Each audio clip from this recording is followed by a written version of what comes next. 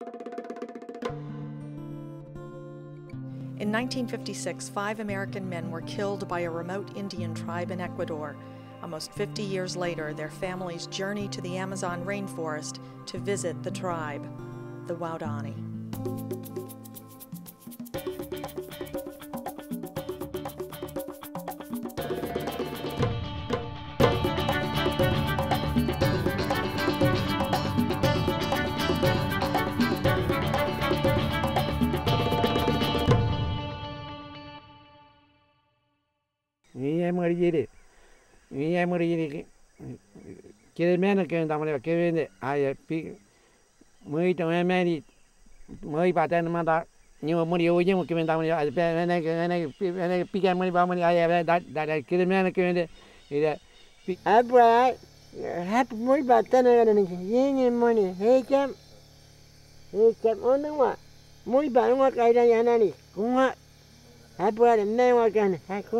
This is probably the most violent society that the world has ever known. I mean, there was no chief, no elders, no way of reconciling disputes other than killing. If somebody did something that you didn't like, you ignored it. If you couldn't ignore it, you killed them. If you killed them, then the rest of them were obliged, and it was their duty to come back and avenge that killing by killing somebody in your family, or if they were smart, killing your whole family, so there'd be nobody to go back and wreak vengeance on them again. This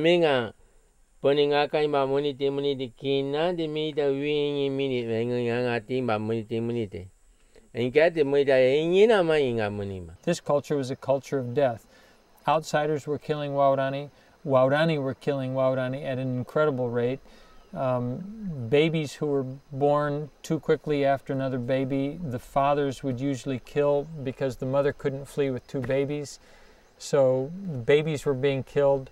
Old people that the community couldn't support, you know, they were moving all the time and always scared. So old people that couldn't make a contribution to the community, they would just let them die. Then there were certain norms within the culture. If a father was speared and he was dying, he could ask for his children to be buried with him so he wouldn't be alone.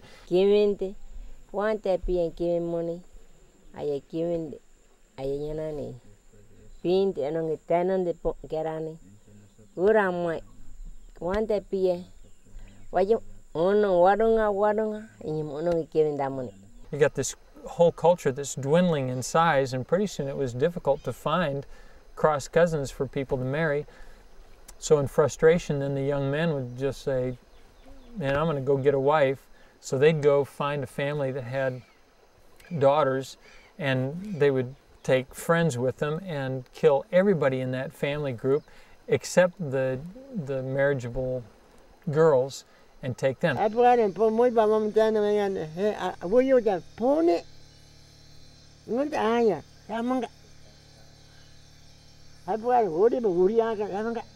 We had heard of a tribe of Indians called the Aucas, now called the Waodani. So from day one, Nate started looking for their houses. Anytime he'd be flying out in that section, northeast section of the jungles. I think it was probably a daily prayer that if God wanted us to be part of reaching the Aucas, that the Lord would do something to make it obvious to us. My mom and dad were missionaries down here at the same time as Steve Saint's father and Jim Elliott. They all, you know, most of them, Jim and my father and Pete had all known each other in college. And they were all here in the early 50s. My mom and dad were stationed in Otahuno. And Nate was the pilot for all the missionaries in the area, so there was common, you know, connection there. And they had all heard about the Aucas, that's what they called them back then, the Waodani. And they were kind of, you know, it was kind of a famous story how dangerous a tribe they were and stuff. And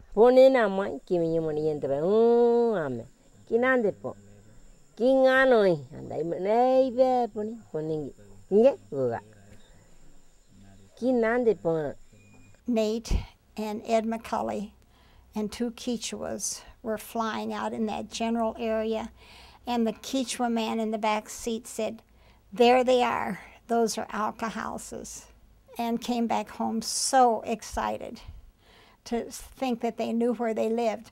but they also knew their reputation, that anybody who came into their territory risked being speared to death. Nyuinga kaka armai boto go takimo ante bunga kaima ante veringi yagin kami mini tinde boto wen turumu woro emrai buat dan katakina maka baragaina aya goya aita goya ne gana ga benwa e da bongo dikabu nyana manmai mane teminga dikabu manmai nyamede. The first bucket drop was incredible. Nate and Ed practically flew without the plane into the house.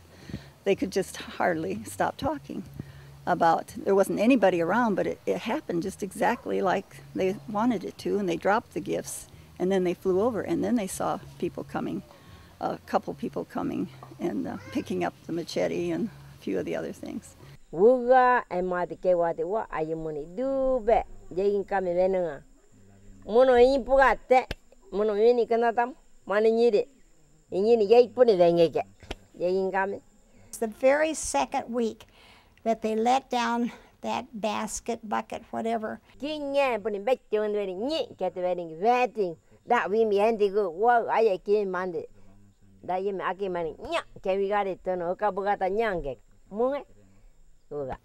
second visit, the Indians held that line, took off our gift, and tied on one of their own.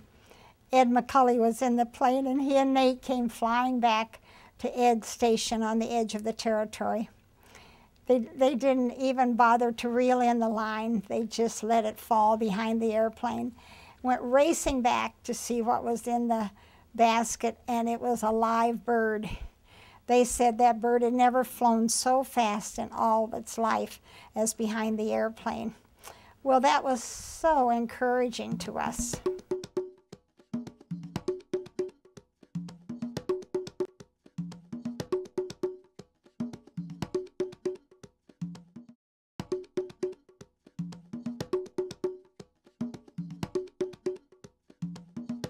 Botun jami nami ba amina wenna mina amina botun jami aya mana mai beka temina taba wen kala ta wen kana gora me red pare ma jami oh daga wen taba aya wa me me wen anda aya wen anda ba.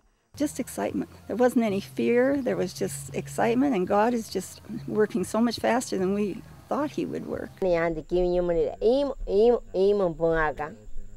For 13 weeks they did that. We exchanged gifts with the Indians.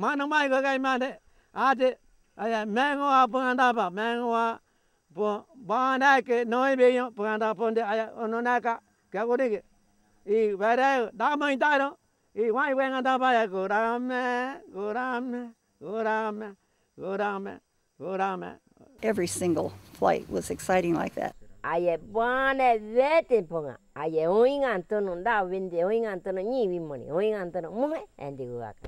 have a picture of Jim and Ed. And Jim is trying to feed Ed the monkey meat. And Jim ate the monkey meat, tried to get Ed to eat it. They sent us back feather crowns. And they sent back combs, homemade combs that they made. Smoked fish. There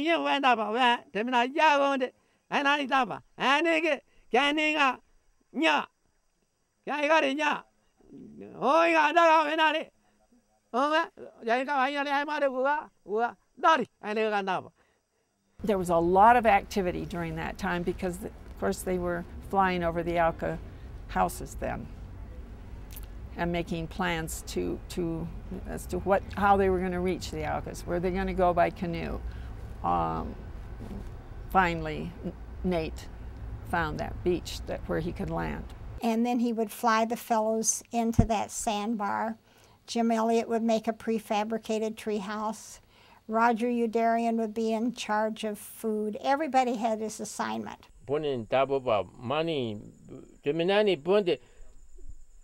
kinade muno wika po muni dengira ma inyomo warani nani odonai inyomo ai be pona anda muni ba muno mempo ai kana gute akina te ai muno ngone po.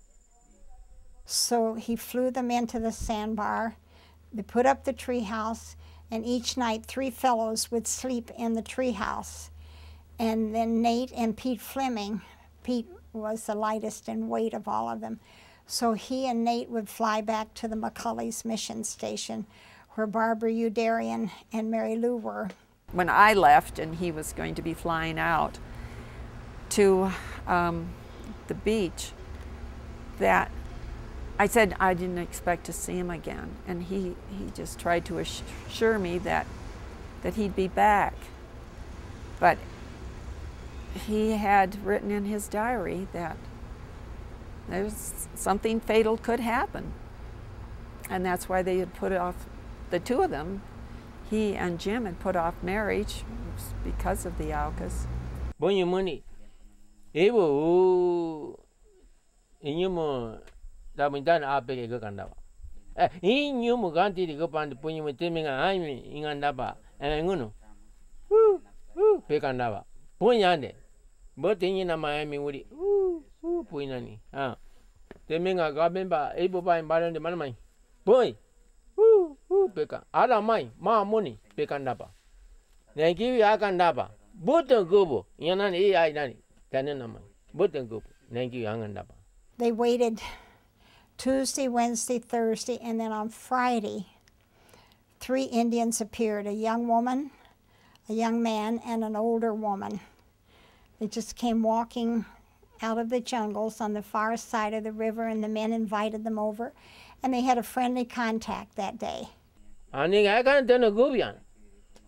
Kimari in the minta turn a gokimuni. Enimi, beat a good, wa get a button coni gobo, boomy. When they came home to Arahuno on Friday, they were again excited and told us about the 2 women and the man that showed up, and about about calling the man George, and about how he was taken with the plane, wanted to ride in it, and how Nate took him for a ride over his own people, and he thinks that's the reason he wanted to ride in the plane. He wanted his people to see him up in the plane. He waved to them. What excitement.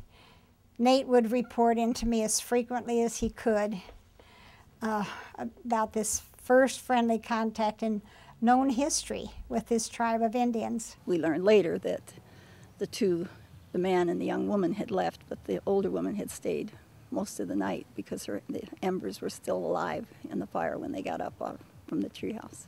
They waited all day Saturday and nobody came. Nate was reporting to me frequently on the radio from the airplane, and I was making notes of all that he said. But on Sunday when they left, they were just jubilant, weren't they, Barbara? And Pete especially. Pete was a very serious, not one that got overly excited like Jim and Ed did. And he called to Barbara and me a couple times, "Pray, girls." We were girls in those days, not ladies. "Pray, this has got to be the day." And it was the day. Nate had said that he was going to call me at 4:30 that afternoon and give me the good report of another friendly contact. I could hardly wait. Going to call at 4:30, so at 4 o'clock I started tuning the radio. There was only silence. And finally, when nightfall came, there was so much interference. I knew that I wouldn't hear him even if he did call. We went to bed knowing that something wasn't right, because the plane didn't get back and we didn't hear any contact. Of course, we imagined maybe the radio wasn't working. Olive Fleming was with me, and Elizabeth Elliott was on her station, and Mary Lou and Barbara were on Mary Lou's station. And so Mary Lou called in. She said, "Marge, the plane didn't come back last night." And I said, "Oh, that's why Nate didn't call. There's something wrong with the engine or with the radio, but he'll get that fixed in no time." Of course, I thought he was the best mechanic in the world. He'd get it all taken care of. We knew something was wrong, but we didn't know until the next morning when Johnny Keenan flew into Arahuno, took Barb with him, and flew over the beach. Nate had told him exactly where they were flying, and then we knew that there had been trouble, and the plane was there on the beach, and the men weren't there. We were just sure the 5 men were making their way home through the jungles. And there was never a question in my mind that the God was working. I'm sure that, for me at least, I thought somebody would be alive. And we didn't know the whole world was waiting. We were out in the jungle, and it was later that we found out how many people knew, how the news had gotten out so quickly, how the whole world, Christian world, was praying for us.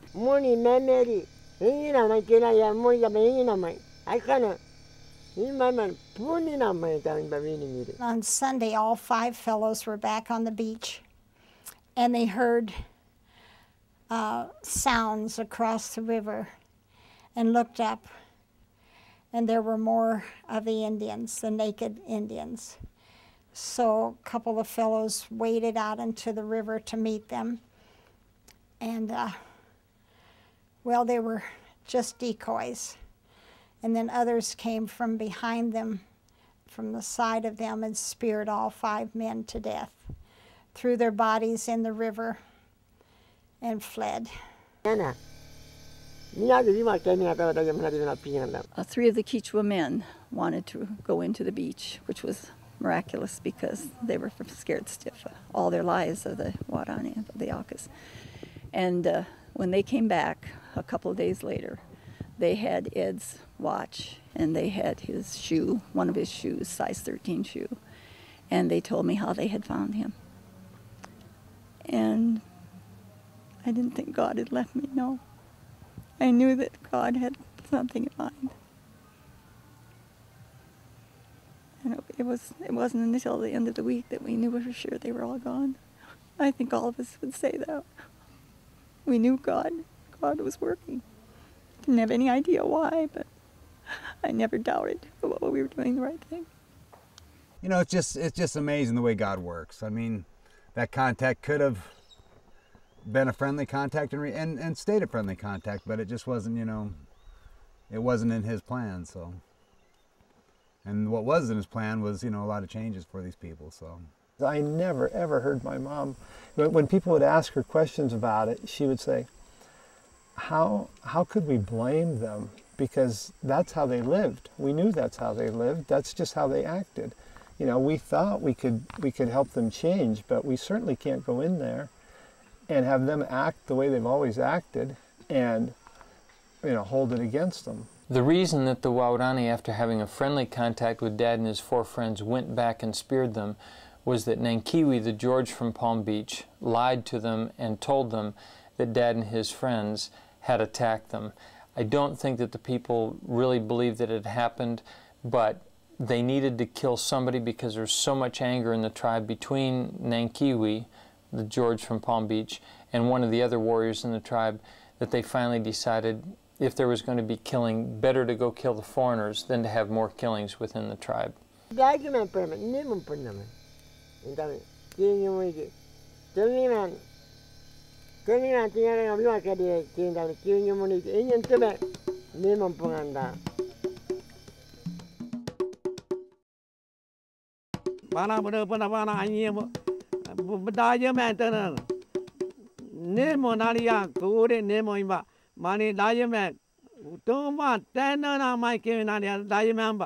When Aunt Rachel came in and started telling the people about this new reality, about the option to follow God's trail and live according to His norm, His culture, there were some people that adopted it right away and were enthusiastic about it. Very few people actually decided to become God followers, but everybody suddenly had a reason to give up their killing because Wangungi, the creator being, said don't kill.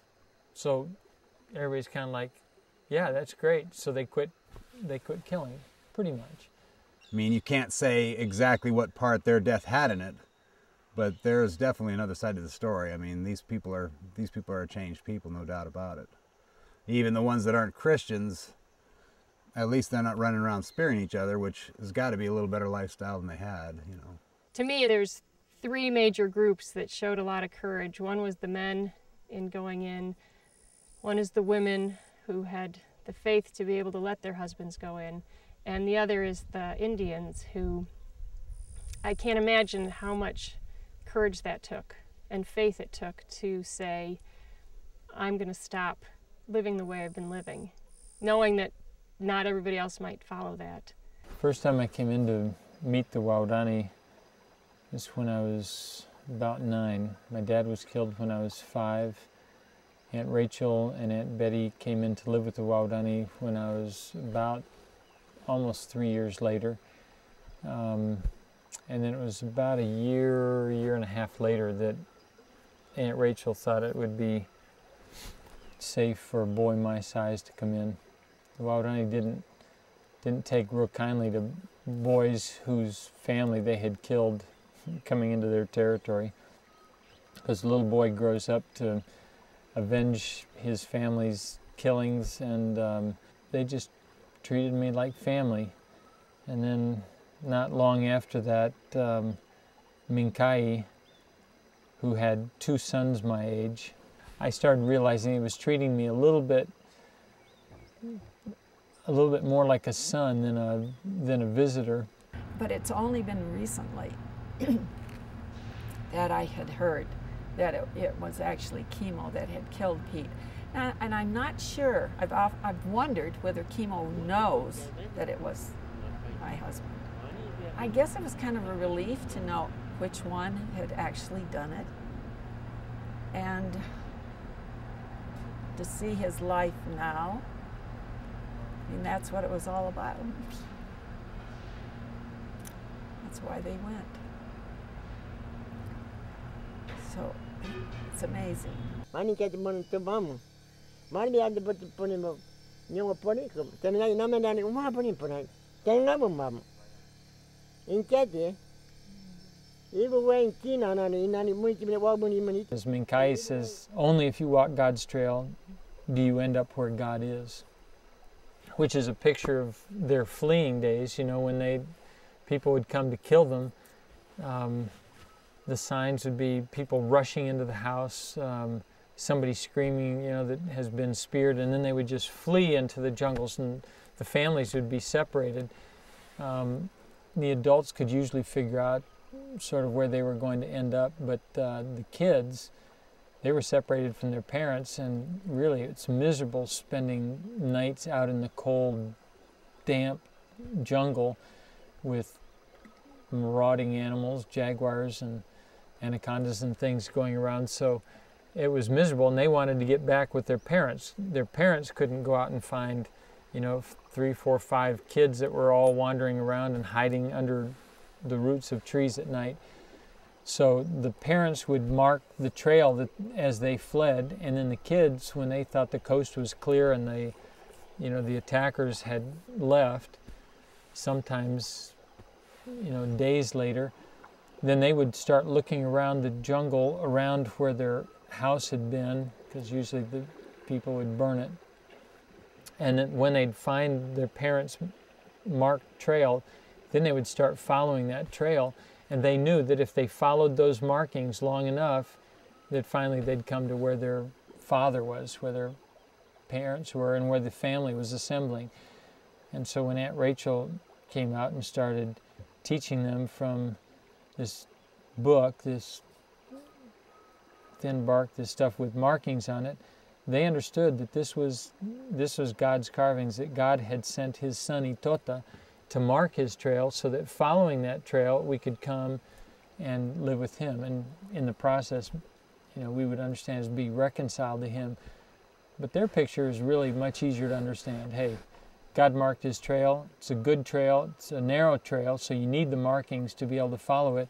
But if you follow it long enough, you finally come to where God is, and you're reunited with the family.